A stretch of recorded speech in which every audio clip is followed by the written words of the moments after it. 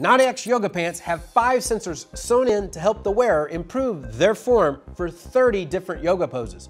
Once in a pose, the sensors vibrate in specific ways to tell you how to adjust your hips, knees, or ankles. Unlike the majority of wearable fitness items out there, NadiX isn't intended to gather feedback about steps, calories, or heart rate. This product involved a lot of studying of the anatomy, working closely with yoga instructors, and developing the right mix of materials, from conductive wires typically used in bulletproof vests to the right chip for the sensors. The pants come with a hefty price tag, $299. They're scheduled to ship in this August, and the team is also working on a top with 3 sensors to pair with it.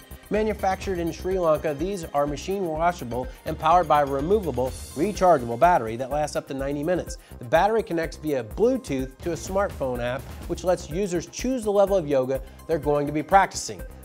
I don't know how you're going to pay $300 for yoga pants, and if there are things that need to vibrate in your pants, probably better applications. So I'm shoving this one. I'm Travis Brown. We'll see you next minute.